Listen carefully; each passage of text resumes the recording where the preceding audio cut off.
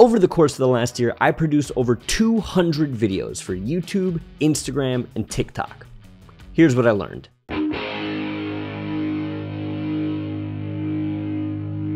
So as you know, if you follow me over on Instagram, over this past year, I've been fortunate enough to be working full-time as a video producer. It's been an amazing opportunity to create tons of content, grow my creative skills, and really stretch my creative muscles. So first takeaway after doing this for a year actually has nothing to do with filmmaking or content creation itself. It actually has everything to do with organization. Now, I know that sounds super unglamorous and you probably want to click away, but don't, because hear me out for a second. You can have the best camera, the best lenses, the best editing rig in the world, but if your file organization is a mess, your project, whatever it is that you're working on, is completely sunk before you even get started. What do I mean? So let's say you've just shot yourself a big project. You've got a 3-camera setup with 3 different SD cards at 3 different angles. You're recording audio externally. That's 2 more SD cards, 5 if you're keeping track at home. And you import all that footage straight into Premiere, ready to start editing, right? So you're super excited, you jump right into it, and you put together a rough cut of the edit. Along the way, you download some stock footage to use as B-roll, some music to really make the whole thing pop, and all of that kind of gets sorted into different places. Some go to your desktop, some go to your downloads folder, some go right into your maybe main hard drive.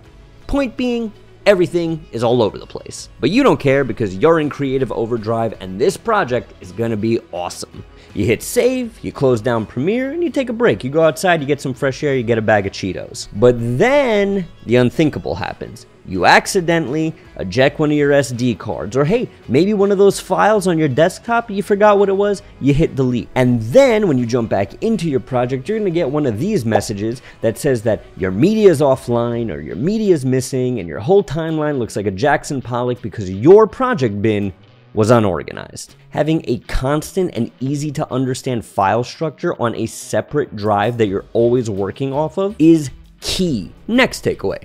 Murphy's Law is real. Always be prepared for it. So this is the story of how a single USB dongle halted an entire production. So back in the spring, I was producing an off-site live stream. I knew about it in advance, so I prepared for everything. At least I thought I did. Make sure all the camera batteries are charged? Check. Make sure the lighting and mics are all packed away? Check, check. Check MacBook charger, capture card, and dongle so that everything is ready to go. Check, check, and check. Do a dry run the day before? Check. And you see, that was my fatal flaw, because while I had backups for everything, I didn't have a backup for my USB dongle. Duplicate batteries, extra XLR cables, even an extra set of mics. But why would I get an extra USB dongle? I've had this one forever and it's never failed me before. Suffice to say, I get to the shoot, I set everything up, and nothing. For some reason, the universe decided to take that day, that opportunity to teach me a lesson about always being prepared for an issue even if it's never happened before. Always have a backup plan when it comes to gear. My last takeaway is that there's always more to learn. Now, don't click away. I promise this isn't a TED talk about grind and hustle and all that kind of stuff. No. All I'm saying is that the creative fields have a great benefit of always evolving. The video I put up last week is actually a perfect example of this. Just 2 years ago, Photoshop had half the features it does right now. If you wanted to do a composite image with sky replacement and changing seasons, it would take quite a long time and quite a lot of in-depth knowledge of the software.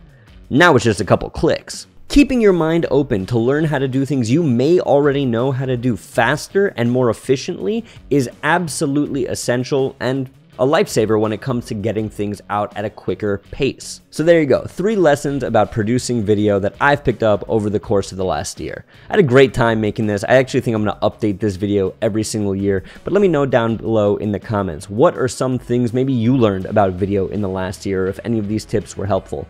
Either way, take care of yourselves. We'll talk again real soon.